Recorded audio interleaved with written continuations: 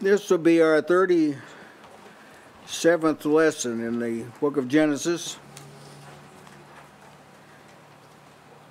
Moving right along through it, this is an overview of it. This will be our third and last installment on a wife for Isaac. Our text is Genesis 24, verse 49 to the end of the chapter. Abraham's servant is at the house of Bethuel and Laban, where Rebekah lives, and we're in the midst of determining to send Rebekah with the servant back to Abraham.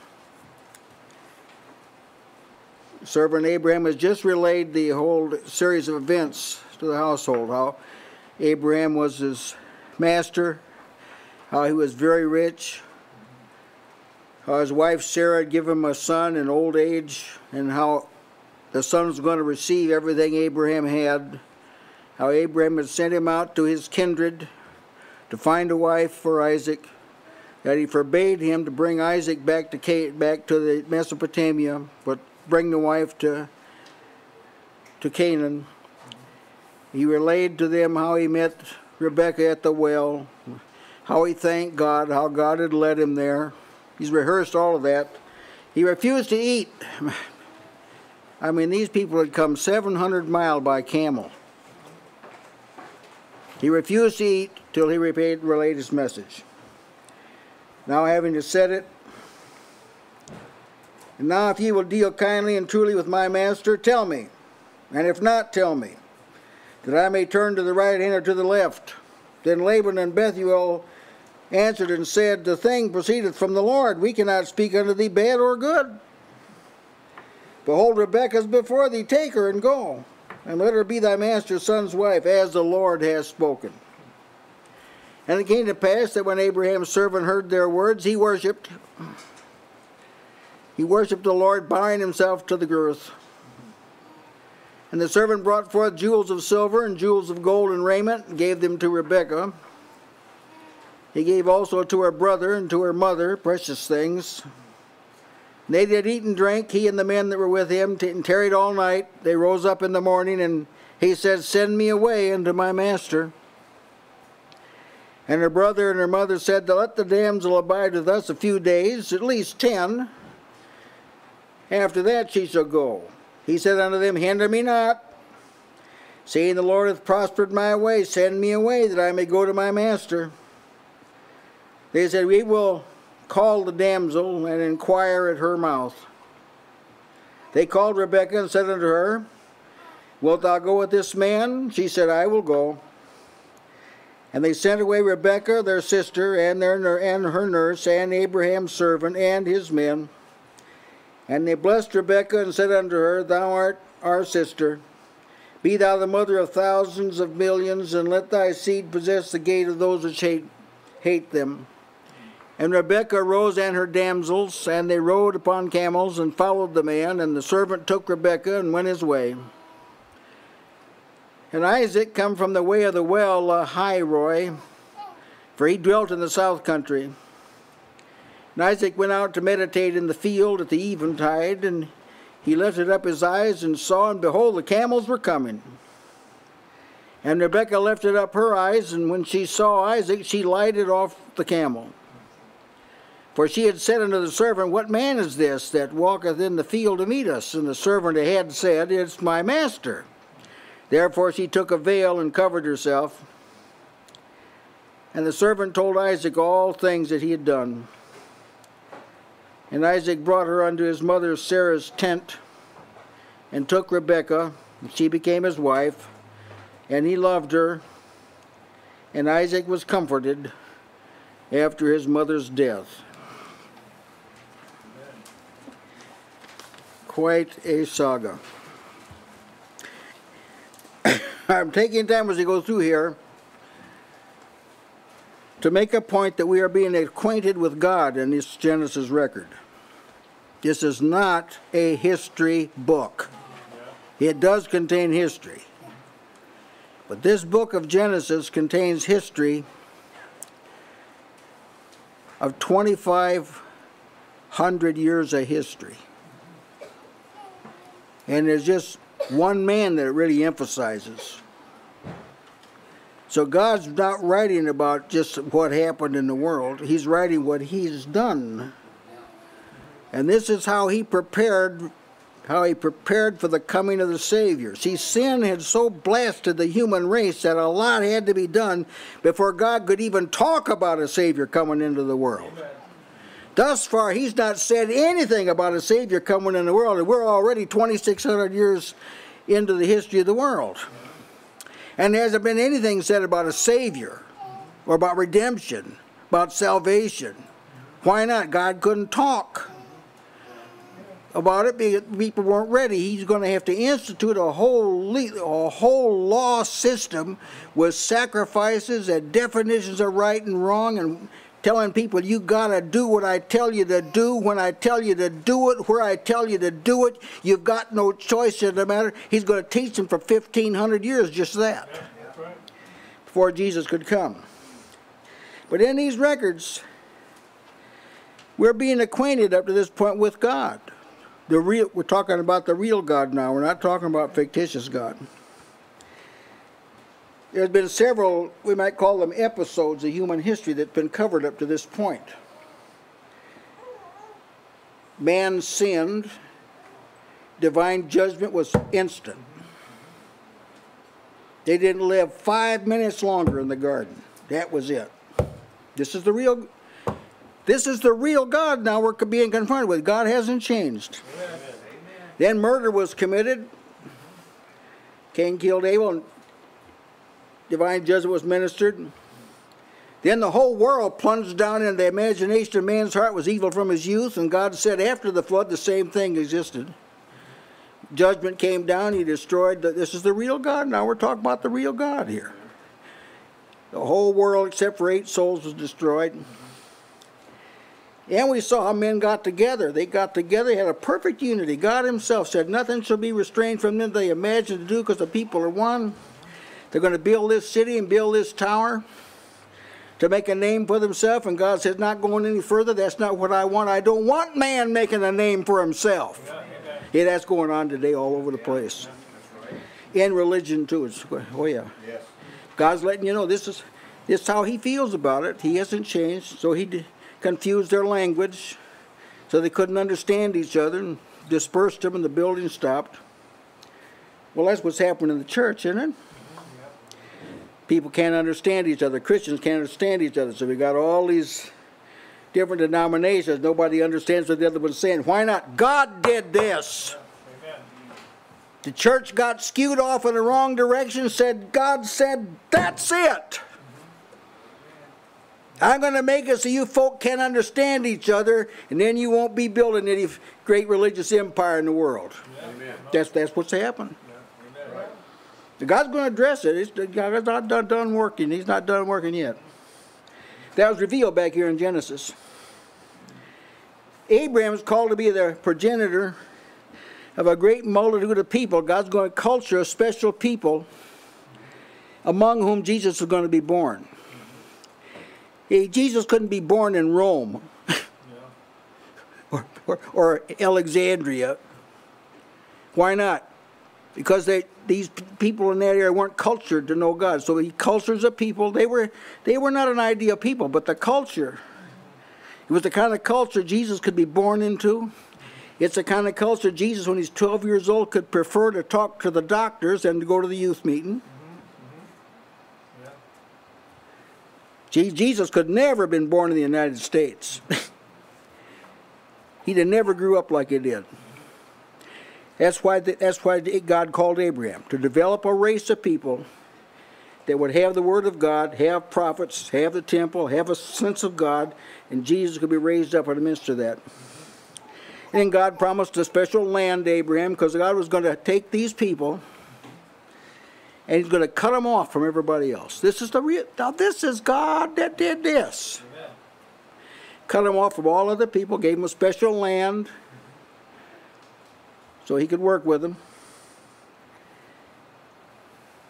then God affirmed that Abraham had 8 sons. Ishmael the first, then Isaac, then 6 through Keturah, but only one of them was the heir, and God taught us God does the choosing. If you think you do the choosing, well, you're just wrong. That's all.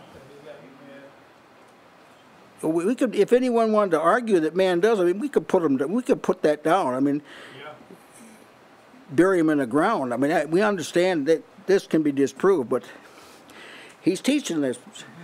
I'm the one that decides who my heir is going to be. And even if Ishmael's first, Isaac's going to get the blessing. Even if Esau's first, Jacob's going to get the blessing. That's the way God is. Teaching us.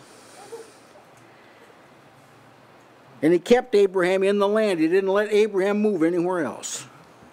He never went back to Mesopotamia or Ur of the Chaldees. Not even for a visit. He didn't go back and visit the family. No family reunions. Amen. Well, I'm telling you the truth now. This is just scripture. Under the law, you had a family reunion. It was the Jewish people who had their gatherings together. Then he wouldn't let Abraham even to buy a piece of property. He could only get a piece of property to bury his wife in. So he had to live in the land that was promised to him as he was a stranger. Yeah, right. They're teaching us something here about it. See, salvation. Before you get to heaven, you got to learn to live in a strange country as a heavenly citizen. And if you don't learn to do that, you will not go to heaven. That's what salvation's all about. See, all this is introduced in the Genesis record. Now, in all of these accounts, which I just briefly summarized them, God's unfolding an understanding of himself. Like in the creation, you see that God is the creator. He's the one that makes things. Nobody else can make things. In Adam and Eve, you saw humanity was created. It's not the result of an evolutionary process. He was given dominion. He lost it right off the bat. But he was given dominion, which means man is superior to the rest of creation. The rest of creation is slotted to be in subjection to the man. And we introduced to the serpent, Satan. We're introduced to him right off the bat. There's an enemy. There's an enemy afoot in the land where Adam and Eve sinned. That reveals a human capacity. These are the only 2 innocent people that ever lived in the history of the world. And the very first time they had a chance to sin, I want to emphasize this, the very first time they did. God's telling you something. God did not make man to be independent. Not even Adam. So you learn about God there. You learn that God has the right to impose death. All men die. We don't die because we sinned. We die because Adam sinned. We've sinned too, understand. But death was imposed because Adam sinned. God has a right to impose a curse on a lot of people because of one person. Got a right to do this. And he has a right to bless a lot of people because of one person. Hallelujah. To bless a lot of people because of one person. This is how God thinks. See, he thinks different than man. In Satan being bruised, we learn that God holds out a promise, and you gotta hang on to that promise and ride the storm out. And we learn that even though this apparent heir, Abel, was killed, God raised up a substitute, Seth. And we have no idea how many sons Adam had. The scripture just said he begat sons and daughters for 800 years. So but it must have been a lot. But God, Seth. In the flood, we learn of God's wrath.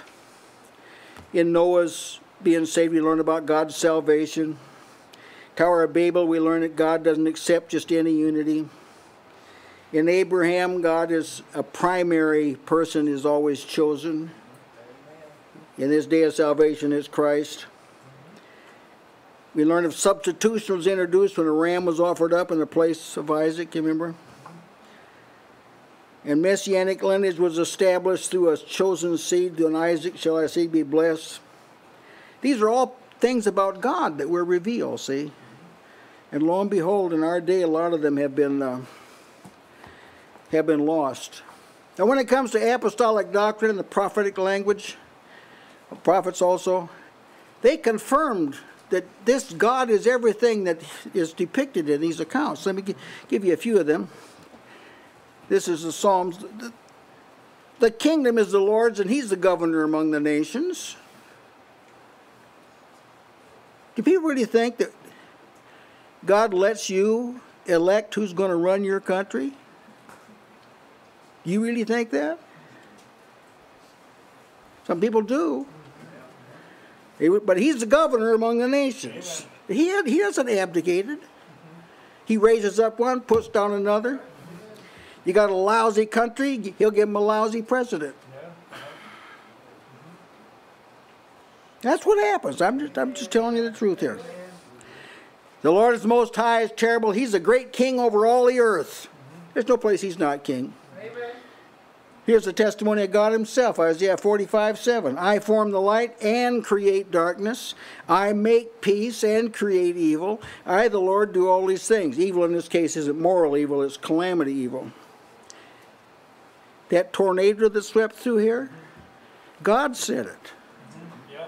There's no tornado can be spawned without God. That's right. Right. I think you'd find, if you were to follow the path of that tornado, I think if you'd find out there's a lot of stuff that had to be taken out in that part of town. And what about the innocent people? They'll be compensated. Yeah. God won't forget them. He's just. He's just. The Most High ruleth in the kingdom of men and giveth it to whomsoever he will. So one kingdom he gave to Hitler. Yeah. Well, that didn't seem right. Well, it all depends on what God's doing.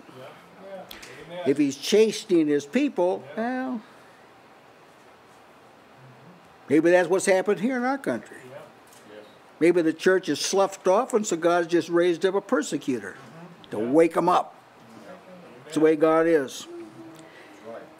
Nebuchadnezzar said after he went to school, I praised and honored him that liveth forever, whose dominion is an everlasting dominion. His kingdom is from generation to generation. All the inhabitants of the earth are reputed as nothing. He doeth according to his will in the army of heaven among the inhabitants of the earth, and none can stay or stop his hand or say unto him, what doest thou? What are you doing? Amen. Or in our parlance, why did all this happen? Well, tell people, you need to really shut up. Amen. You've got no right to ask a question like that.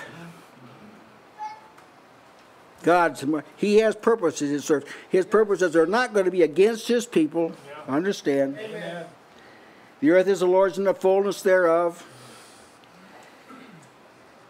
There's one lawgiver who's able to save, to destroy. All these affirmations support what was lived out in the book of Genesis. Now, let me proceed with the text. Yeah. You said that we die because Adam sinned, not because we sin. I thought we live eternally because Christ took it away. That's right. By one man sin entered into the world, also by one man it was taken away. Amen. And we live eternally because of that. Amen. Yeah, that statement is made in Romans the 5th chapter, so that wasn't like a human conclusion. Yes, by one man death entered. Yeah. 17 things that you mentioned here, the unfolding of divine purpose. Each one of those now, they're big headings. Oh. You can spend an incredible amount of time on each one of those. Now, every one of these, I feel safe in saying it this way, every one of these has been jumped over by religious men because they've been focusing on other things, like the institution. They've missed all this. That's right. They've been reading it pretty much like a historical document, and they've missed all this. Yeah. Really have. They might have mentioned some of this a little bit, but they've missed all this. Use it for their own purposes.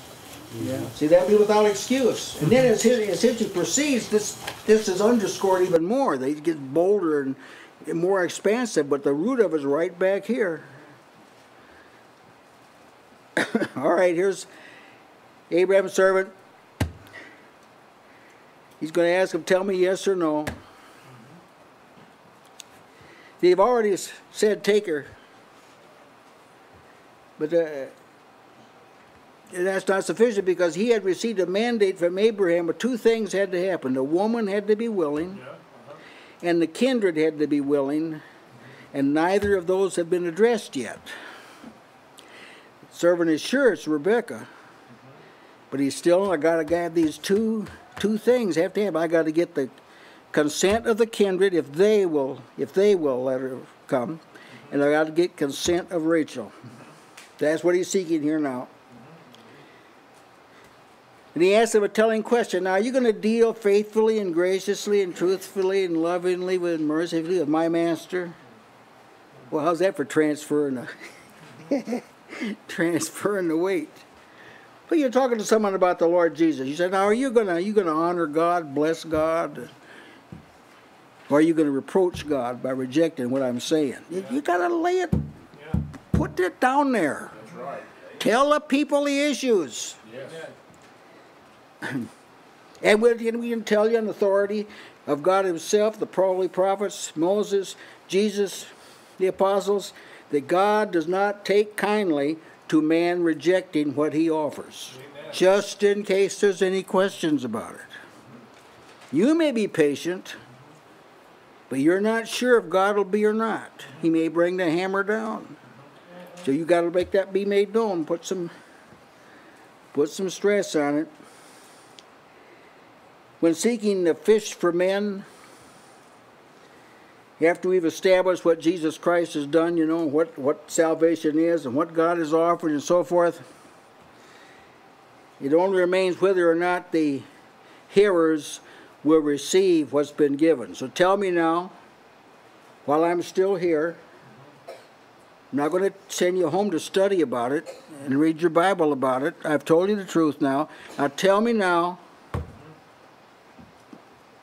choose this day, right now, choose this day who you're going to serve. Amen. You know, that's kind of pushing things. Well, being as you don't know what a day will bring forth or whether there's going to be a tomorrow, it sounds to me like this, we really don't have any alternative but to do this. You try and do it thoughtfully and considerately, I understand that, but this, tell me whether I can stay and expound these things to you, or I have to go down the road to the next house. Tell me now. Joshua demanded an immediate decision. Yes. Elijah demanded immediate decision. Jesus demanded immediate decision. He said, "Follow me." He didn't say, "Go home to think about it." Yeah. You had to make it right then. You had to decide to do it. So I know. So I know what I'm supposed to do. In other words, I need to know whether my journey ends here, choosing Rebecca, or if I had to move on down the road to some other relatives. Now Bethuel, that's Rebecca's father, he was one of 8 sons born to Milcah, who was married to Abraham's brother Nahor. So we got 7 other sons. You could visit. Huz and Buz, Kemuel and Chesed and Hazo and Bildash and Zitlaph. And then there were the sons born to Nahor's concubine. They're Teban and Gaham and Thahash and Maachan. So there's bride could be found in several households. So do I need to keep looking? You got to see the resoluteness of this servant here, see? He's not trying to sell something. You pick up on this? He just is told. He's not trying to pressure them by salesmanship. He's just telling them, this is my mission. The only thing I got to determine is if Rebecca's the one or not. So we don't need to try and find out what qualifications Rebecca have to meet and so forth. That's already been determined. So you tell me whether I should go or whether I should move on. Now, one thing you learn about this, that the Lord's business, there's a certain urgency that pervades the whole thing. There's nothing about God's work that is casual and haphazard. Amen. It's all done with a sense of urgency. Amen. One time, our Lord Jesus had gone to a desert place to be alone. And the people came to him, sensing that he was about to leave the area. and they tried to keep him from leaving them. That's how the NIV reads, Luke 4:44. They tried to keep him. Now this is Jesus we're talking about. I want to understand. This is Jesus we're talking about. He tried to keep him from leaving them. He said, I must preach the good news of the kingdom of God to other towns also, because that's why I was sent. I wasn't sent here just to you. That's got to come across to every soul. Jesus didn't come just for you. Quite frankly, that wasn't worth the trip. You know, I don't know about that. Well, God told Jesus the Jews weren't even worth the trip. He said, it's too small a thing to give you Israel. I'm going to give you the heathen here and here. That's Isaiah 49. Yeah, I'll give you the heathen, see. So the salvation is a big enterprise. This enterprise of finding a wife, this was a big thing. And Jesus, his coming to the world is a big thing. And here's a lot. These were a lot of people. This wasn't like a family or a couple of inquirers. They walked around the sea. He ministered among them. He left. And they walked around the sea and said, stay. And he said, no. He said, I got to preach. And then the next verse 44 says, he preached in the synagogues of Galilee. He had a lot of work to do. So once the will of the Lord's known, see, a casual spirit is like, it's out of order. It's just wrong. Not to press toward the goal with relentless zeal. People ask questions like, do I have to do that? I mean, does the Bible say anywhere that I have to go to church twice in one day? What does it say I have to go at all? We say, well, no, it doesn't. But when you think about the salvation of God, like you explained to me why you don't want to. Whenever alliance with others is mentioned in the Scripture, it's always with those who are like precious faith. Whenever believers tied up with somebody, it was always someone of like precious faith. They never tied up with someone that wasn't that way. So you tell me, he said, whether I had to move on or not. Laban and Bethuel, Laban, Rebekah's brother, Bethuel, her father, answered and said, the thing proceedeth from the Lord, we cannot speak thee good or bad. It's amazing. There was no Bible. There was no 10 Commandments. You could take everything God had said that's recorded in the Bible and put it on a couple of pages at this time. And these men knew more than the people living in our generation. They had more of a sense of God. In those spiritually primitive times, they had more of a sense of God than the church has in our day. Absolutely amazing. The thing proceedeth from the Lord. They recognized this whole thing, this is from God. This trip was from God. This message is from God. This choosing Rebekah, this from God. This whole thing is from God. Well, they said it's from the Lord, and the Lord's all in capital letters, you know. It's all capital letters. Wherever you read in the English Bibles, Lord, Lord in capital letters, it's the translation of Jehovah, or Yehovah. It's a Jewish word. And the Jews, they took this commandment, thou shalt not take the name of the Lord thy God in vain.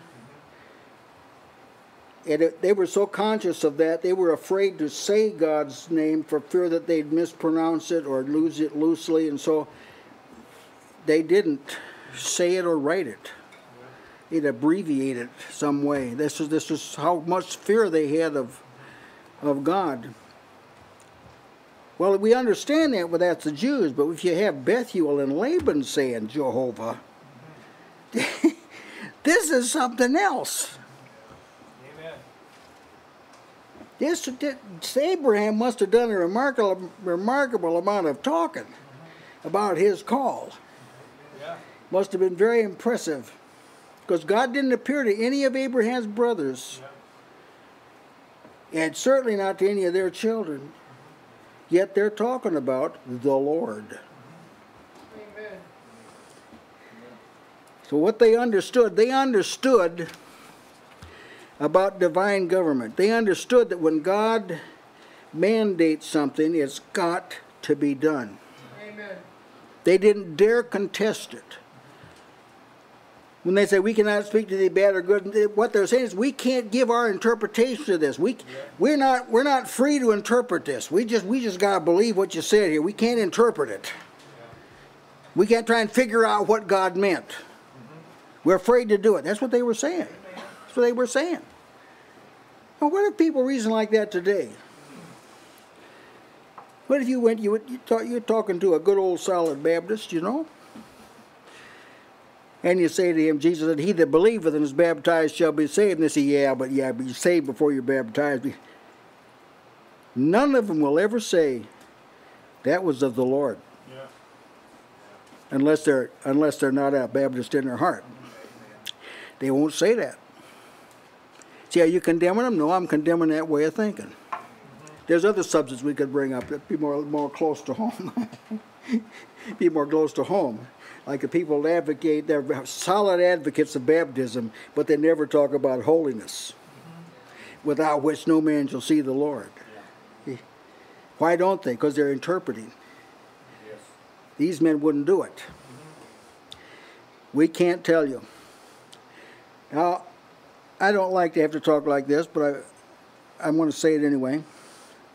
That under the watch of modern preachers and teachers, with a host of Bible colleges and seminaries, a phenomenal lack of God consciousness has developed in the Western world. It's not because we didn't have enough preachers or teachers or Bible colleges or seminaries or commentaries or Bibles.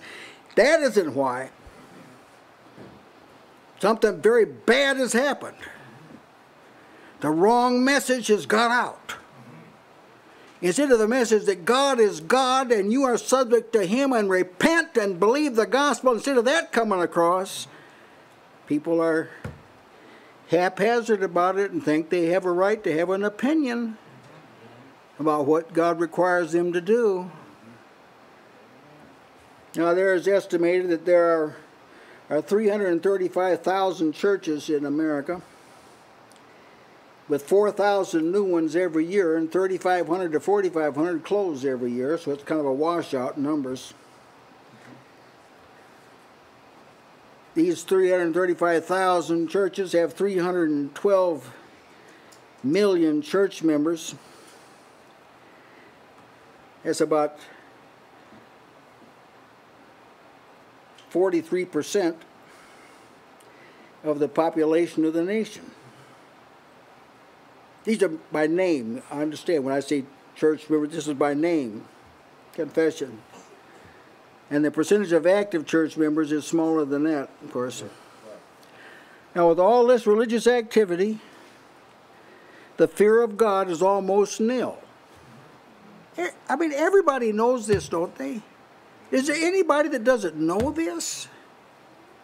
We're now in the fourth generation of young people that hardly know a thing at all about God. They're on an intellectual level of chimpanzees when it comes to knowing God. How did that happen? How did that happen with all the spiritual resources that God's made available to this generation? How did it happen? Somebody wasn't faithful. That's how it happened. Somebody didn't tell the message. Somebody wasn't like Abraham's servant. He told the mission. He told what the objective of the mission was. He said, I can't stay here till this thing's done.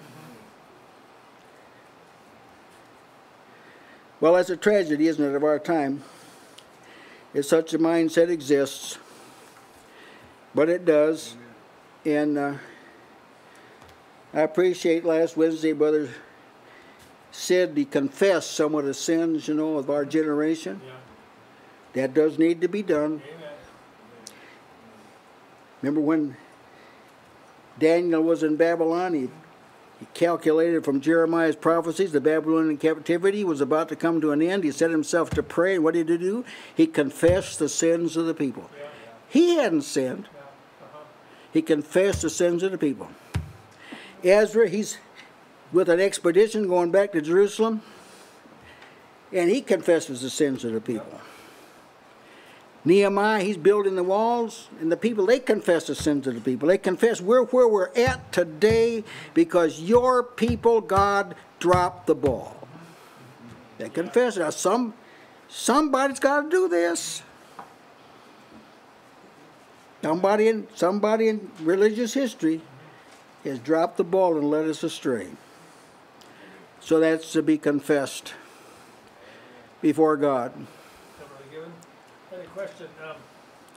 In Genesis 22, at the end of that chapter, they received news about his brother. So could they have had some kind of an ongoing communication between them? There was some means of communication. It wasn't, they weren't physically with each other, but yes, there was some means of communication. Yeah. I just wonder, because the reports that they would have gotten back would have been very favorable. Yes. That God was with Abraham. Yeah. Amen. So it could have, we don't know who it was, but yes, there was some kind of communication taking place, yeah. Now, I wanted to say a word at this point about what's the age called the Enlightenment. It took place in 1650 to 1800. It changed the whole landscape of Christianity.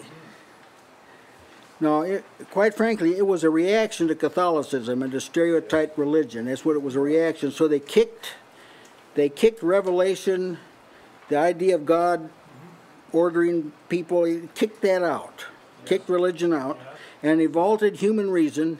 And you know what nation was the first nation founded on that kind of thinking? Does anyone know which nation it was? It was our nation. Our nation was the first nation developed on the hypotheses of the Age of Enlightenment. It said man has the answer, man can come up with a solution, man can do it. Personal autonomy. That's right. Primary. And I don't think the pilgrims, when they came, they didn't have that in mind. The ones that framed the country, they did have that in mind. Life, liberty, and the pursuit of happiness. Where'd that come from? It didn't come from the Bible. The Bible says man was made to seek God and find him, if haply they might feel after him and find him, for he be not far from every one of us. That's what God said was the purpose, but see? He said life, liberty, and the pursuit of happiness in this world. That's what it's all about. That's not what it's all about. The Age of Enlightenment came in, it exalted human reason. Then's when the Bible, all the different Bible versions started. We started to have different Bible versions, and you'd have notes like, this is in the best manuscript, this isn't in the Bible, and all, what they call higher criticism. It all started, and with all of that, there was a shift in the way Christians thought. And we're living in the aftermath of that shift. Well, yeah. I think of ways to say this because it sounds like you're some kind of a cultic leader when you say it, but this is the way it is. I'm still working on how to phrase it. Now they after say that we can't say anything one way or the other. He says, Rebekah's before thee, take her, go, let her be thy master's wife. But a lot's happened thus far. The servants arrived at the proper place, the well. He found I'm at the right place. The proper woman came. The initial qualification of the woman was confirmed. Her kindred is Abraham's kindred. Provisions were made for him at Bethuel's house and for his servant, the men with him and their 10 camels. And the kindred have consented now to Rebekah leaving. So there's all but this one thing remains. We got to have the consent of Rebekah. They said, let her be thy master's wife, as the Lord has said. He could have said, all right, that's good enough for me, but he remembers Abraham said, if she's willing. If she's not willing, don't bring her. You're free from your oath. Had to be willing. Now, this is a type, of course, of the gospel of Christ and how it works. When the gospel is preached, those who believe it consider it a message from heaven. from God, even though it was delivered by man. You know what? It came from God. Now notice how this is expressed in Scripture. The message came by men, but God is the one that sent it. Now we are ambassadors for God, as though God did beseech you by us. We pray you in Christ to be reconciled to God. Galatians 4:13. Ye know that how through infirmity of the flesh I preached the gospel unto you at the first, and my temptation which was in my flesh ye despised not, nor rejected, but received me as an angel of God, even as Jesus Christ. Here's 2 Thessalonians 2:13. For this cause also would thank we God without ceasing, because that ye heard from us, which ye heard from us, ye received it not as the word of men, but as it is in truth the word of God, which effectually worketh in you also that believe. Now this is how the God works. There have been times when God thundered out of heaven, but this isn't a standard mode of operation. Jesus said to his disciples, he that heareth you heareth me, and he that despiseth you despiseth me, and he that despiseth me despiseth him that sent me. So God takes personal how every person responds to the gospel is taken personally in heaven. God will look at a person who doesn't believe the gospel, and he rejected me. He rejected my messenger, which means he rejected my son, which means he rejected me. People need to be told that. This needs to be preached from pulpits and thrown into evangelistic campaigns. Just to make it clear, you want to do it as graciously as you can. I understand it. We're not trying to beat people up, but people need to know, look, what we're offering you here, this salvation of forgiveness of sins and a new heart and being reconciled to God, this is all very real, but if you don't receive it, that's not the end of the matter. God's going to take it personal. So we exhort you, we admonish you. With many words we exhort you. Save yourselves from this untoward generation. See, that's how Peter approached it. All seen here, right here in this text. So after they've said, here she is, what does the servant do? He connects this with God right away. He connects it with God. He bows his head to the earth. He worships, bowing his head to the earth. It's the second time he's done this. I remember when at the well, I remember he found out Rebecca did what he asked God to have her do, and when she did, he bowed his head and worshipped. He worshipped. Here he hears the consent of the house, Bethuel and Laban give their consent. He worships. But see, we live in a day when this word worship, like people have strange ideas about what worship means. It's become very fashionable now, worship. What people call worship, this isn't what the Bible calls worship. That's right. From Matthew through Revelation, various forms of the word worship, worshipped, worshiping, worshipers, worshipper, is mentioned 29 times. Of the 29 times, 5 of them refer to idolatry. There's not a lot of references to it. There's no instruction on it. There's no Bible doctrine on worship. That's right. There isn't. No place where it tells you how to worship, unless you worship in spirit and truth. But that's not speaking of a routine. See, I come from a religious background where one segment of the denomination worshipped by routine. There was 5 acts of worship, and these 5 acts of worship had to be in everything you did. If the 5 acts were there, then you were worshiping.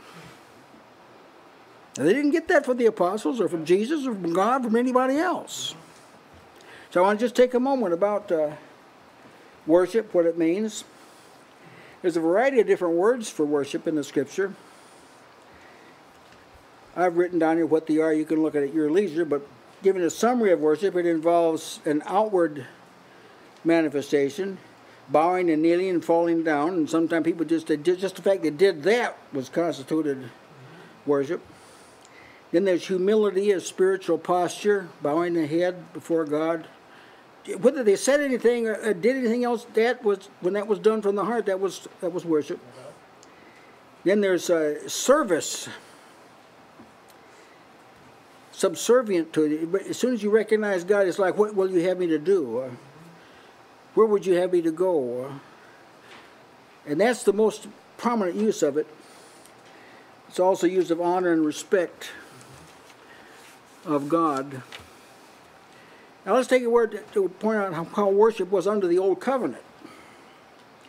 Under the Old Covenant, there was a worship called the service of God. It was a tabernacle worship, the temple worship. The people didn't worship in this sense. Sometimes the people would all worship, but it was outward, falling down. And the word used for worship, which is called the service of God in Romans 9:4, and some of the other versions do call it the worship or the true worship. The word used means service, and the only people that worshipped God in service were the priests. That's right. Yeah. The Levitical order. They're the ones that worshiped God by his service. The people didn't do it. The people weren't the worshipers. The Levites were. They did it. And service was the accent of that.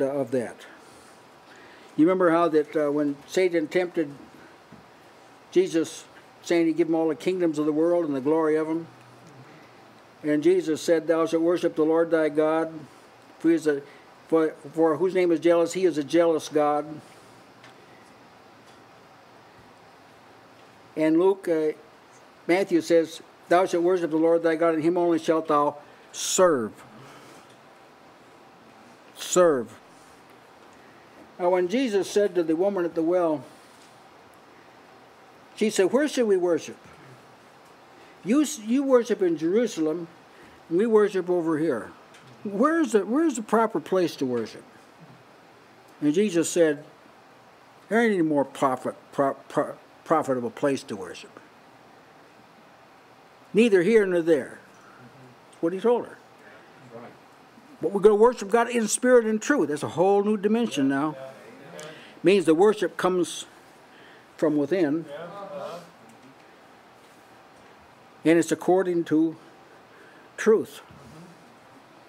And conform with who God is and what He requires. In other words, the worship is a result of perceiving God and recognizing what He's done. And worship is the response of it. Yielded to human spirit, yielded to the Spirit of God. That's right. Now this is involved when I'm commenting on worship here to show how different it was from back then. Not because God has changed the definition, it's because since sin's been taken out of the way, now we can get on with this kind of thing where it wasn't possible before. You remember there Paul said to the Romans 12, he says, "Present your bodies a living sacrifice to God, holy and acceptable, which is your reasonable service." Yes. Some of the other versions say worship. Our worship is our life. That's right. That's right. All right? That's what your worship is, your life. It is. It's not a routine. It's not a particular day of the week. It's your life. You're presenting your life as a thank offering to God in worship. See, that didn't exist back in this day here. But they had a sense of the greatness of God, so they humbled themselves. Again, Paul talked about worshiping God with His Spirit. With the Spirit. With His Spirit. Yes. So they're the Jews, they would draw near to God with their lips, but their hearts were far off. Well, that was just the opposite of what Paul did. He served God, like you said, from within. That's right. Now, those who do this know what we're talking about. Those who don't. But if you know what I'm talking about here. Actually, the worship of Abraham's servant was closer to New Covenant worship than Old Covenant worship. Yeah, that's right.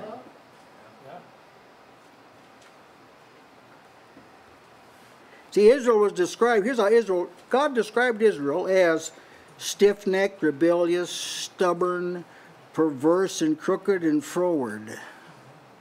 Now, there's still people, they think the church is like it, so we're just like those Israelites. God tells us to do something and we don't want to do it. You know how it is. I hear this preached all the time. If I had a slingshot, you know. This kind of stuff is wrong. If you're like the Israelites, then you're not born again. Amen. God doesn't call the church perverse and wicked. See, at the point they're perverse, they're not church anymore. They've merged into the world. He has to call out to them like he did to Corinth. Be separate. Come out from among them and be separate. He said this to the church. 2 Corinthians 3:18. Come out, be separate. Then I will receive you.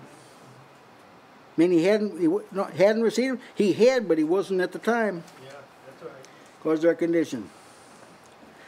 Ironic, this man, we have none of the revelation that we have. I know. Worshipped in spirit and truth. That's right. And now the nominal church has all this revelation, and they haven't risen even to the point of Israel's worship. That's right. Really. At best, they're still there in their form. It's remarkable. No godliness. It shows you that faith is not bound. In That's right. Amen. That's right. Well, Someone- given today, yes. they have this idea they say called praise and worship, where it's like a switch. They just turn it on and turn it Yeah. off. It's not they're not living their life for the Lord. They just come in at one point and try to. But it's not a switch. You can't do that. Well, they're taught that in praise and worship, that'll compensate for all this other. That'll make up for it. In fact, you've been living way out there in left field. You just get praise and worship, then God will overlook that and come down to you. That's what they teach. But it's wrong. Look what it's produced. I mean, you don't have to really spend a lot of time on this.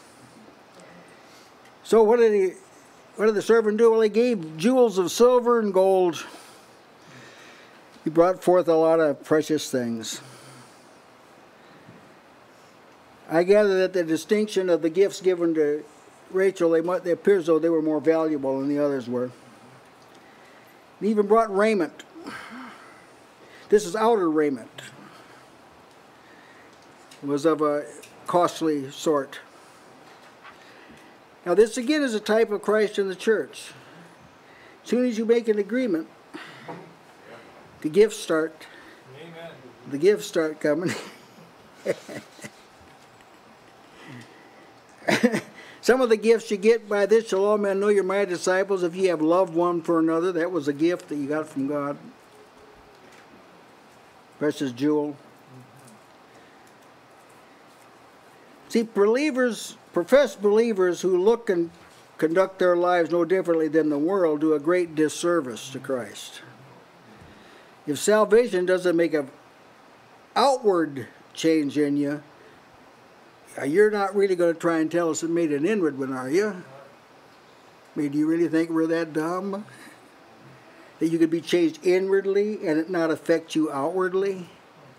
Because the spirit of man, that's what makes him what he is. And he gave them to Rebekah. Well, just a small portion of what was going to be hers. I mean, Abram was going to give Isaac all he had, and Abram was very wealthy. He just gave her a few. Really, what we've got now from Jesus is, compared to what we had, it's a lot. But compared to what we're going to get, is very small. Very, very small. It's a first fruit. It's just like a handful of fruit compared to a field of it. That's right. Amen. You can see that, can't you? And he gave gifts to her brother and mother. See, God has got a lot of stuff. Some people who are really not the chosen ones get some benefits that derive from the Christians. There's some businesses that are afloat because there's Christians in it. That's like distributing some jewels. You ought to bank on this too. You ask God where you are, if you're working for another organization of some sort of business or something. Make this a matter of prayer to God. That you're praying that some of the things that He's blessed you with, some of that will spill over so they'll kind of see. See, the way Sister June and Sister Eva have noticed this, and other people noticed it too. Where they work, the business has kind of picked up and been doing better since they're there. That happens. That's like distributing some jewels to the mother and brother. Now, that's a reproach to Christ when cheap things are offered as a result of what God has done. They present like some cheap bauble that you could get at a doctor's office, or you could get out of a medication bottle, and they offer that up is what God did. You see, I offer something a little bit better than that, some precious jewels. So they ate and drank. Remember, he has said wasn't going to eat till he told them his mission, and we're down. All this is happened before they eat. Now he's told them the mission. He's got their permission, and now they eat and drink. Remember when the servant arrived, he asked Rebecca, "Does your house have enough room for us to lodge in our camels?" And she said, "Yeah, we have room for you to lodge, and we have room for your camels, straw and provender for them too." But Laban hadn't told this. The servant hadn't told this to Laban and Bethuel. He didn't say, and I asked her if... He didn't relate that part. He wanted that to voluntarily come back to him. That was like a sign to him. But lodge, the idea of the word lodge, as I understand it, is spend the night. He didn't plan to stay but overnight, that was all. He's going to conduct his business and get back home. Then send me away means with your blessing, with your benefit. Let's not let anything be between us now. Let's not leave with a rift between us. And I'm sure that included giving them some provisions. So in other words, he said, don't detain me any longer. My business is done now. And their brother and mother said, well, let the damsel means young maiden, let the damsel abide with us a few days, at least 10. Come on. They knew they may never see her again. Her whole life they may never see her again. Give us 10 days. That ought to be reasonable. But this was a mission for somebody else.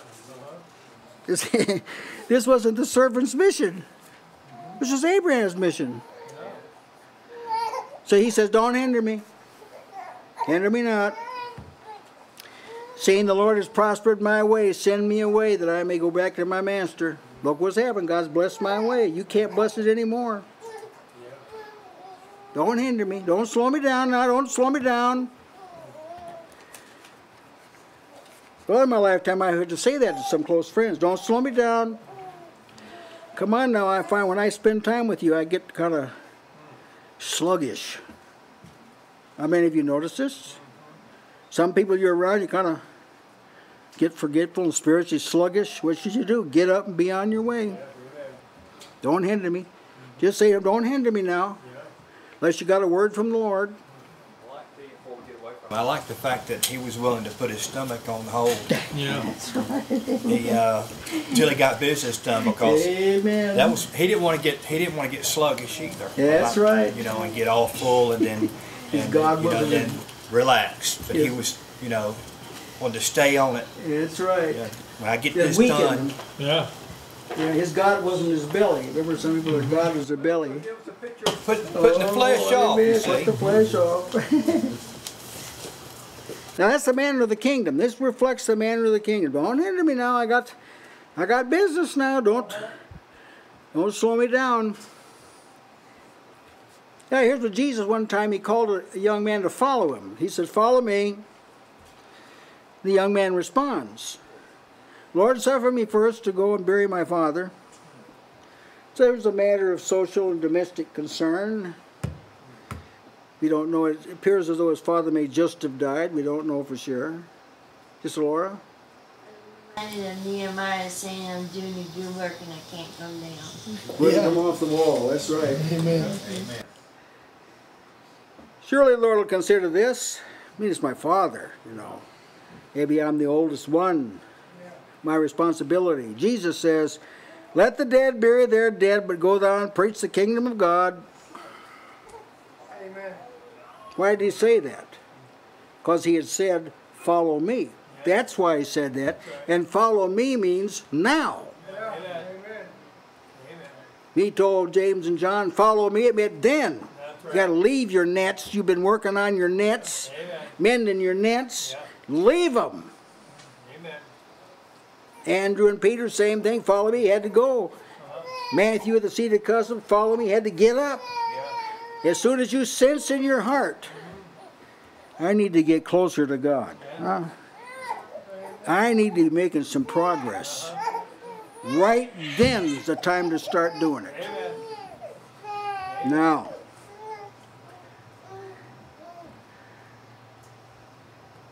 Chrysostom is interested. It's a saint that lived back 347 to 404 AD, so that's kind of early, you know.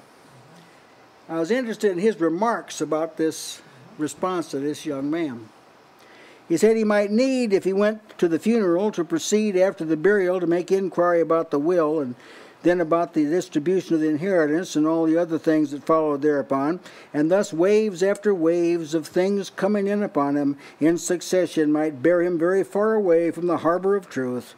For this cause doubtless the Savior draws him and fastens him to himself. Amen. A pretty insightful remark, wasn't it? There are some associations that Satan designs to be introductory, get your attention, and then fasten upon you. Then there was, Jesus spoke about preaching one time. Crowd went and tried to keep him from leaving them, and he said, I must preach the gospel to other cities. I gotta go. I have to go. Then there was Paul's word to the initial word to the Ephesians. He went to Ephesus and he was with Aquila and Priscilla. He left them and entered in the synagogue and reasoned with the Jews, and his time in the synagogue yielded some pretty good results, and they asked him to stay a longer time with them. Paul said, it says he consented not, but bade them farewell, saying, I must by all means keep the feast that cometh to Jerusalem, but I'll return again unto you if God will. And he sailed to Ephesus. Then I tracked there all the things that happened. As a result of that choice, he was put in a position where he got a free boat ride to Rome. And Jesus told him he was going to testify in Rome. A lot of good things resulted from that. If he had stayed in Ephesus, it wouldn't have happened. Yeah, that's right. Then when he did come back to Ephesus, they had this uproar in Acts 19 that led to his trial and ultimately standing before Caesar. But it would have been premature at that first time for him to stay there. So he left.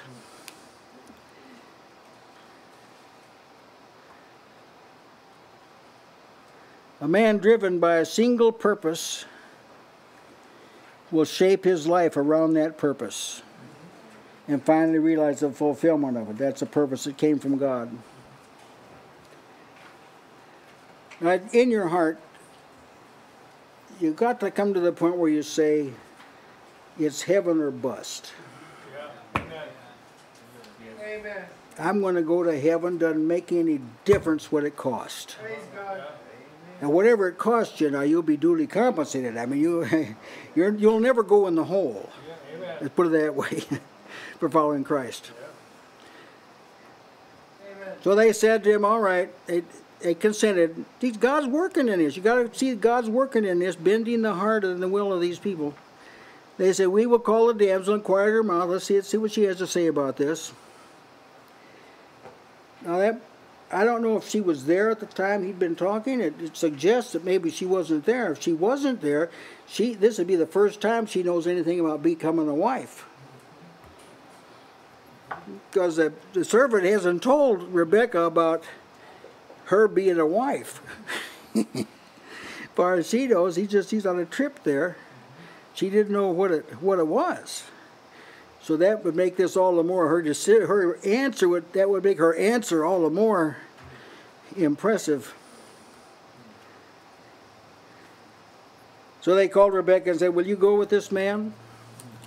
They didn't say, now this man has given us a pretty impressive set of credentials. He's told us about why he's here and all the good things that will befall you. They just, will you just this man? Will you go with this man? So as I say, if she'd been within earshot of this, it'd still be a hard thing to do, but she may not, just may have all been sudden revelation to her. You must know that we're living in times when people have lethargic minds. They can't think fast, make a decision fast. And one of the reasons is the many errors that have been taught in the name of Christ. They've come up with some wrong conclusions. I want to just mention briefly some things that you had to make up your mind now when these things happened. Yeah. When Israel had to cross the Red Sea, they had to decide. When Moses said, forward, that's all the word you got. You better move out. Yeah. When Hezekiah received letters from Sennacherib, who soundly defeated bigger nations than Israel, he just had a short time. Take those letters and take it up with God right away. He did. The impotent man and lame people that were commanded to walk, they weren't told now in the morning, after you've got a good night's rest, give it a try. See if you can get up. They had to right there decide to get up, right there. Yes, one thing to read this in the Bible now. It's another thing to put yourself on that. Here you had never walked. You're 38 years old and you never have walked. Here comes a man and says to you, not only pick up your bed. Now you got to decide right then. Well, I'm gonna have to give it a try. And that's right. He couldn't stretch it out. But the moment they wanted to do this, then the power came to do it. Amen. See, why is it some people don't make much progress? They never decided to do it. That's why. Because at the moment you decide to do it, God sends power that enables you to do what you need to do. Amen. As is the day, so shall your strength. That's right. Yeah. When Peter was walking on the water, he actually did walk on the water. He's the only human being, aside from Jesus, that walked on water. How far he walked, we don't know. 10 feet, 20 feet, 1 foot, we don't know. But when he began to sink, he didn't have time to say, Lord, it's good for us to be here. It's a beautiful day today. He had to think right now before how fast do you sink when you start to sink? Before his head started going underwater, he said, Lord, save me. Amen. A lot of people, that's why they're not rescued, see, brethren. Amen. They don't call on the name of the Lord. They linger and try and swim their way out. When the Holy Spirit said to the church at Antioch, separate to me Barnabas and Saul, they had to do it then. They couldn't hold a board meeting about it. So they asked her, okay, Rebecca, what are you going to say to this now? She says, I'll go. A decision of that magnitude, see, the preparations of the heart, the answer of the tongue are from the Lord. There it is. The Lord moved her, see. I will go. I only met this man yesterday. This is the day after. I only met this man yesterday. But I'll go with him. Yeah, Brother Gibbon, I was thinking about this token that he gave her the night before. She's got a little bit of time to look over those tokens. Amen. Amen. See, she wasn't like the horse and the mule. Yes. The scripture says, be not as the horse or the mule, which have no understanding, whose mouth must be held with a bit and a bridle, lest they come near unto thee. Don't be the kind of person the Lord has to give your jaw yanked to get your attention. Yeah. Oh, don't be that way. She wasn't that way. She doesn't ask for some time to think about, well, let me think about this. This is a big decision, you know. I have never been away from home, and I may never be able to come back, and I've got to think this over. And everything she's known has been learned in the last 24 hours. There was no time to take a homeschool course on this. But behind the scenes, God was turning her heart like the rivers of water. Now, it's not by coincidence that those with whom God are working end up willing. That's not coincidence. They're willing in the day of His power, as Psalm 110 says. So they sent away Rebekah, their sister, and her nurse, and Abraham's servant and his men. Now, Rebekah's nurse is named later in the 35th chapter, where she died. Her name was Deborah. She apparently was assigned to Rebekah when she was born and was kind of an assistant with her and probably taught her a lot of things and while she was raised up. Now this is how the Jews took care. They were an agricultural society, so there was a lot of work and all this that had to be done. But this is how they made sure their children were raised right. It's just kind of interesting. They assigned some faithful servant to take care of things that, while Rebekah was busy of other affairs, and they sent her along with Rebekah, the nurse. And the nurse didn't say, "Do I have to go?" You know, I mean, I've been in the house for a long time. She just understood. She just understood that where Rebekah went, she went. You do remember that Paul described himself as a nurse, don't you? He said to the Thessalonians, "Nor of men sought we glory, neither of you, nor yet of others, when we might have been burdensome as the apostles of Christ," as we might have asked a lot of stuff from you. "But we were gentle among you, even as a nurse." So actually, if you can see it now, you've been given a nurse also. Yeah, amen. You've been given an unseen nurse, the Holy Spirit, and there's some person, godly person, that to you is like a nurse. Amen. This is how God does things. He makes sure you're not out on your own, particularly when you're growing up.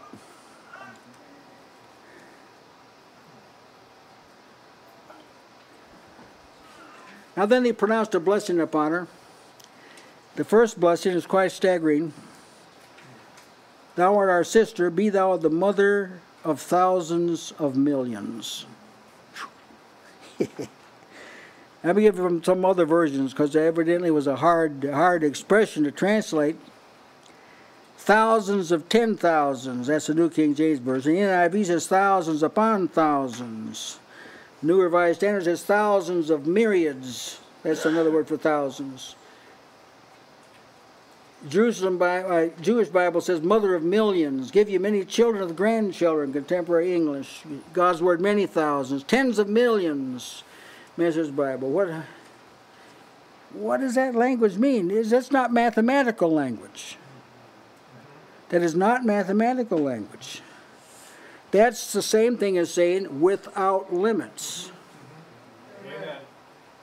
That's the scriptural phrase, because see, people, they didn't have a concept of something that's limitless.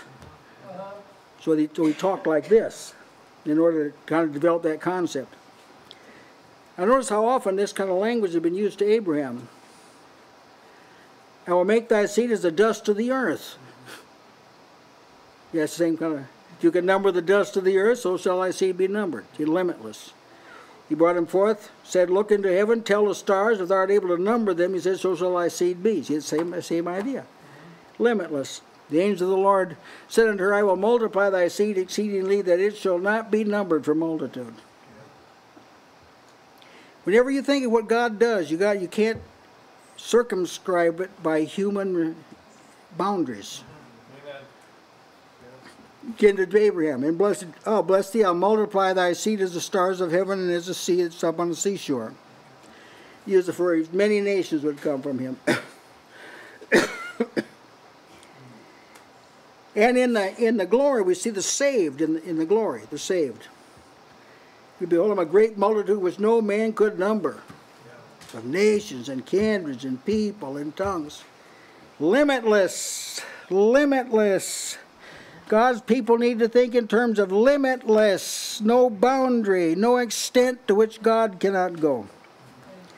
Now this is said of Jesus' offspring. Remember in the 53rd chapter, the chapter prophesied of Christ's death, and then of his exaltation and intercession for the closes with saying he would make intercession for the transgressors.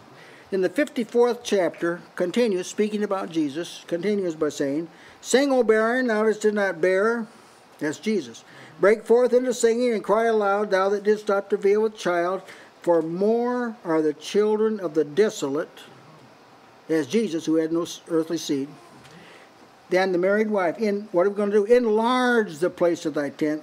Let them stretch forth the curtains of thine habitation. Spare not, lengthen thy cords, strengthen thy stakes, for thou shalt break forth on the right hand and on the left." Limitless. Amen. You say, how many people are going to be saved? More than you can count. Yeah. Amen. We know it because we see a picture of them in the heaven. So that's the kind of blessing. They're saying we can't think big enough. We just, without number. Thinking without limits.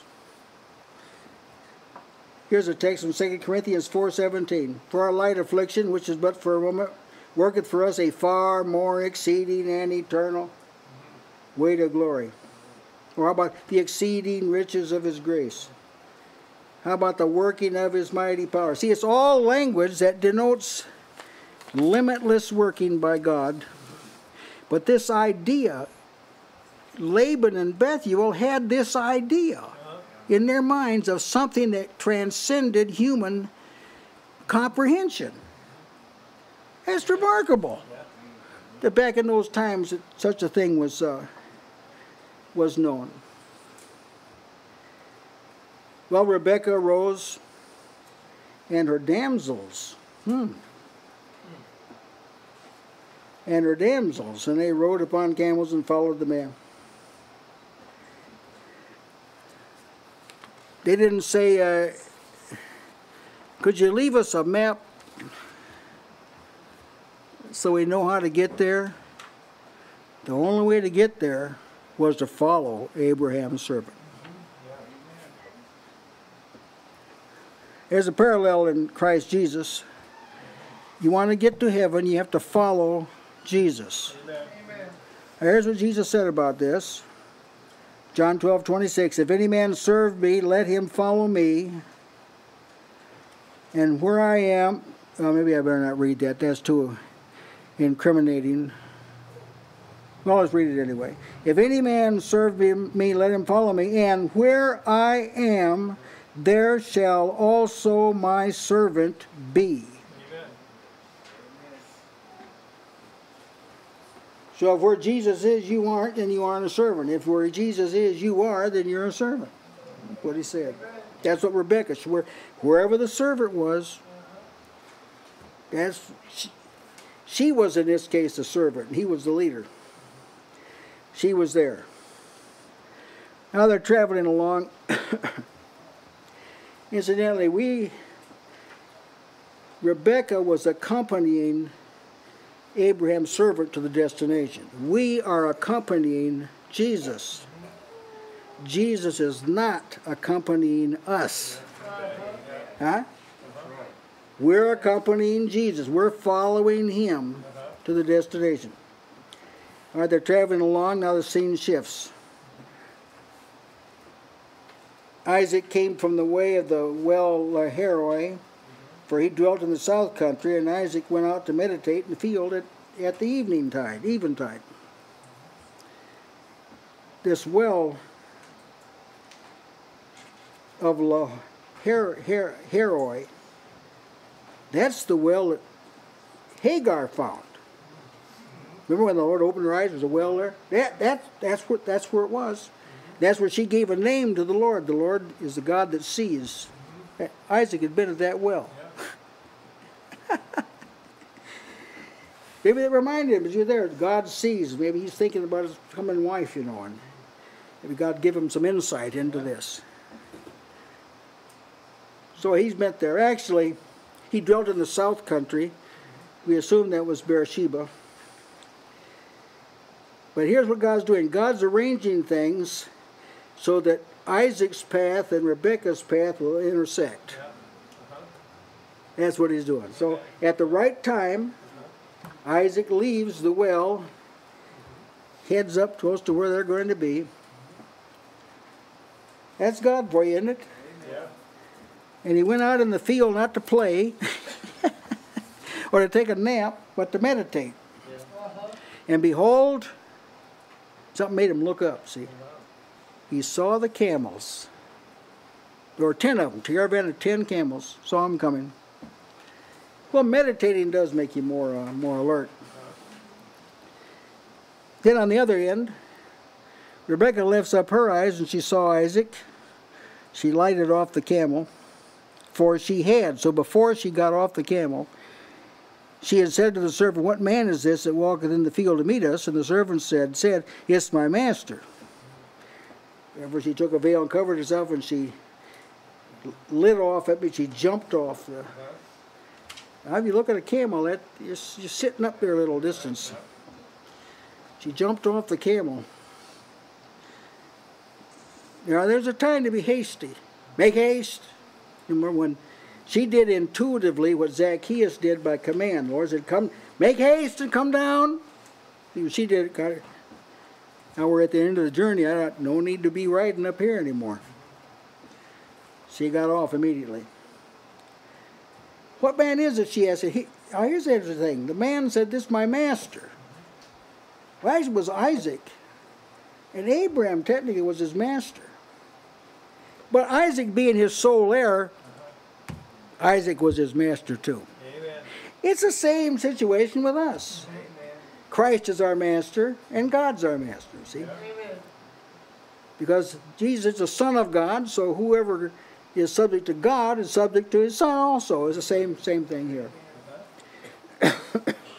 And she covered herself with a veil.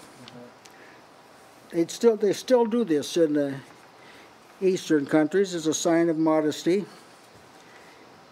Here in America, they take clothes off, and then that part of the world, they put them on. Interesting, isn't it? People say, "Well, it's hot." Well, talk about hot. You haven't seen hot till you're in that part of the world. Parts I've been in were 130, 135, 140. But her veil. This veil was something that covered their face totally. The first thing happens, the servant tells Isaac everything that he's done. He reports, makes a full report. The servant told Isaac all things that he had done.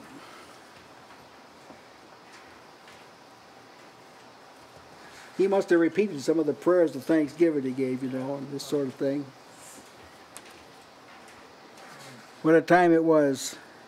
How that Abraham, maybe Isaac knew that Abraham told him God will send his angel and lead you there. And then the servant would say, "Well, he did. I was led there just like Abraham said. I led there, and everything went just as God said. I didn't have to pick from a variety of women. First stop, first woman, first house. All there." That's right. Moving along, he probably was eager to get back, seeing that God was moving this pretty quick. It must have just been like bubbling up in him, to report all this. I was interested in something Albert Barnes, older commentator, said on this subject. All things were evidently done in the fear of God, as became those who were to be the progenitors of the seed of promise. We have here a description of a primeval marriage. It is a simple taking of a woman for a wife before all witnesses, and with suitable feelings and expression of reverence toward God and of desire for his blessing. It is a pure and holy relation, reaching back into the realms of innocence and fit to be the emblem of the humble, confiding affectionate union between the Lord and his people. Well, I thought that's a very insightful remark. And he just says he loved her. Now, it depends on how carnal a person is, what they read into that. I like to take it the way that he immediately was attracted to her and had an affection for her. She was beautiful. The scripture says she was beautiful. But the fact that she was God's choice, that's what endeared her to Isaac.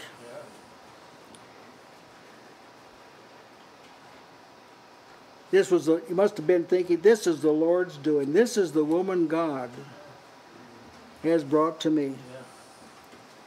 Now there's a kind of a secret divulged here concerning the rearing of children in the Lord. We talk about Isaac being reared in Abraham's house.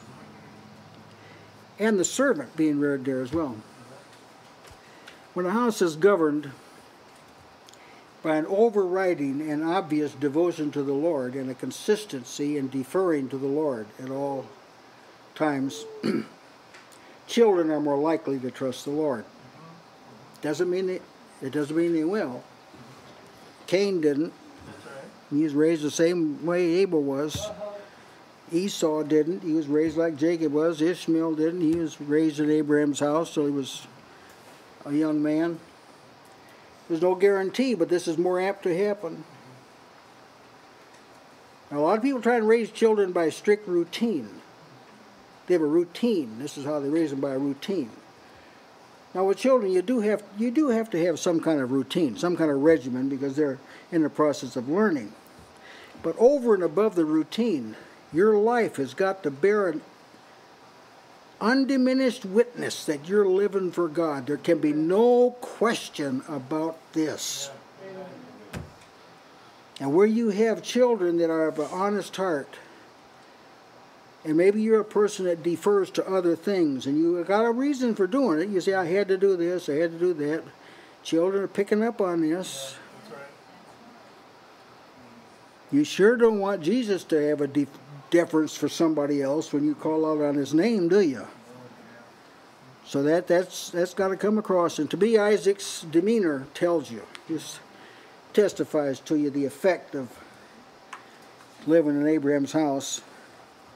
And Isaac was comforted after his mother's death. Now his mother died when she was 127 years old.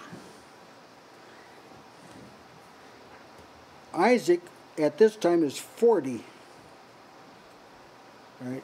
And he was born when she was 90. So that means Sarah had been dead for 3 years, right? She'd been dead for 3 years. But she was such a godly woman. She had such strong faith and such resiliency that the impact of her life lasted for those 3 years.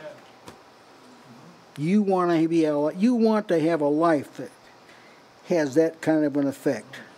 And Rachel now stepped in that stead to bring him a great joy. So he was comforted. And whatever you lose, some of us have lost mates and children and so forth. But whatever you lose, God will compensate you for it. And some things you lose, you don't always lose by death. There's other ways you lose close associations. But you've got to believe this, that God will send something or someone along that will compensate. You can bank on that, brothers and sisters. You can bank on that. He'll send that to compensate for you. So that's the conclusion of this phase of Abraham's journey. And you see now he walked with Abraham every step of the way, down to the finest detail. And if you get in the right path, there are some things that will happen that you could never make happen, but they'll happen. I'll close there. Any of you have something you'd like to add tonight? I like that Rebecca was willing to go to a bridegroom whom she had not seen, but she had a token Amen. from him that was very real. Whom having not seen. That's what it said of believers in Christ, whom having not seen. I like the point how you made of what you lose, God compensates for. I thought of the text, I don't know where it is, but the woman in travail with child, she forgets all the anguish that she was having in the labor because the joy of a man being born into the world. That's right. Same thing, same thoughts can be applied here. Yeah, this is something too we probably ought to pick up through Genesis, that God required Abraham to leave, you know, and Noah had to build an ark and focus on it, but all these people were compensated. None of them were disadvantaged by what God asked them to do. Yes.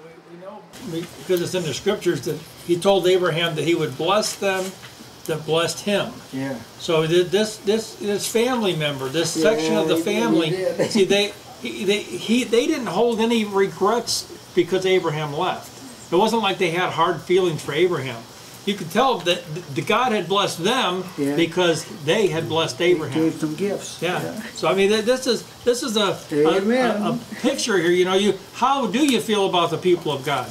Because if you really do prefer the brethren, God will compensate you, and things in your life, you know, I'm not saying it's going to be an easy street, but He'll bless you because you've blessed the brethren. Amen. Yes, Sister Tasha? I appreciate the faithfulness of this servant because it showed Rebecca and her family the faithfulness of the master. Yeah, he was faithful in this, and you know, whenever they asked for Rebecca to stay for 10 days, his concern was for his master. Amen. It wasn't for his own specific desire to return where he had come from, but it was for the master. And so that was a testimony to the family that what he was saying was true, and what his master had to offer was substantial to her. Amen. Yeah. Amen. Yes, Sister Nikki? I like this point that you brought out, that when Rebecca jumped off the camel, it was at the end of the journey. There was no reason to stay up there anymore. It reminded me of, you know, right now we're still like on a camel, so to speak. We're journeying through. That's right. But Amen. when the time comes for us to see our bridegroom, we're going to jump off and we're not going to You look won't have back. to ask, who is this? Right. Amen. Amen. Yes, brother. Made a reference, actually I think it was your text last Sunday morning about having boldness in the day of judgment, Yes, because amen. as he is, so are we in the world. Yeah. Now this servant's conduct with his life was an example of what it means to be as he is, Yes. so are we in the world. Amen. His Amen. entire life was lived to fulfill the will of the master, his master, which was Abraham. So that when he had done that and he met with his master again, it was an occasion for anticipation. Yes. Kind of like those stewards of the goods of the Lord. See, they weren't hanging their heads in shames. They both came with an anticipation because they had been faithful. They had lived in order to be good stewards of the master. So here we see a great incentive for faithfulness now, so that we might be able to have boldness in the day of judgment as well. Amen. Amen. Yes. I was thinking about this nurse too, how the body of Christ is like the nurse. That's right. The Lord places each one in the body as He sees fit, and so and together we build up the body. So the nurse is willing to go with the body, you know, together. Amen. Yes, she didn't ask, why do we have to go to those other damsels? That's plural, so if the nurse, that's at least 4 women then, Rebecca, the nurse, and at least 2 other young women who are now in the charge of Abraham's servant, who's got his servants, which are somewhere around 10 to 20. So he's got his responsibility increased as he went along. Go ahead, Brother Tony. She wasn't a sissy, you know. She had a nurse and everything, but she jumped down off that camel. That's right. You know, Deborah, could you help me get down? Yeah. I mean, but she jumped and sat right down there. Amen. I was thinking about the account of the servant, though, almost flawless. I know. I mean, he did everything just right. And how that he entered the work. Now, we knew God was in this. He was in it all the way. But still, they took all the camels you know, and had loaded down with good stuff, and he gave out precious gifts and everything. He done what he needed to do, even though God was still working. So it made me think, you know, how that we need to do everything you can do, you know, and in addition to God's work. And you had to have enough gifts taken off to make room for these 4 women to get on there.